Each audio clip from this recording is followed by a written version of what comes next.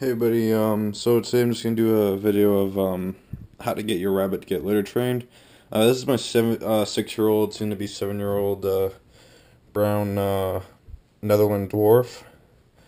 So the way to get your rabbit to litter train is the way I did it. I had a previous rabbit, so I had two. But so yeah, what you want to do if they're not at all litter trained, you're gonna see them like poop all over the cage. You can see my rabbit barely poops on the ground. The only time she'll do is when if her litter gets a bit full and she pushes some poo off, but that's what happens. Yeah, she doesn't pee on the ground either. She rarely poops on the ground. She's really well litter trained. But what you're gonna do, you're gonna want to grab all the poop that's on the ground and start putting it in the litter, which I have right there.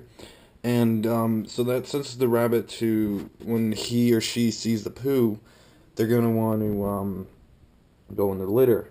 So that's how I did it, and that literally we got her when she was young. So we got her like maybe a few months old. So she was really she was pooping everywhere, was peeing all over her cage. So what we did with the poo, we put it into litter. The pee we just cleaned up, and then she started to get used to going both times when she went poo in her litter. But yeah, that's how I did it.